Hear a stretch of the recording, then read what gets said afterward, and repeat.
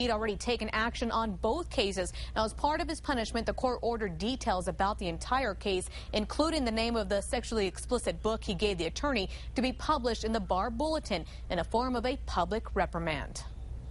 The public to know that this is conduct that they shouldn't expect from their judicial officers.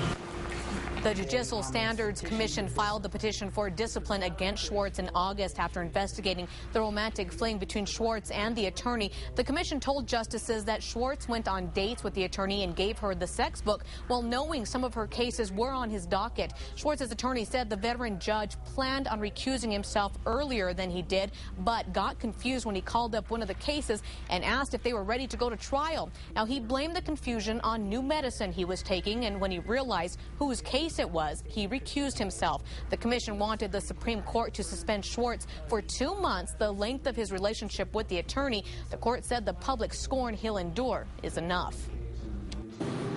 I've been in this business for 30 years, and nothing like this has ever happened before. And the court was right, nor will it ever happen again.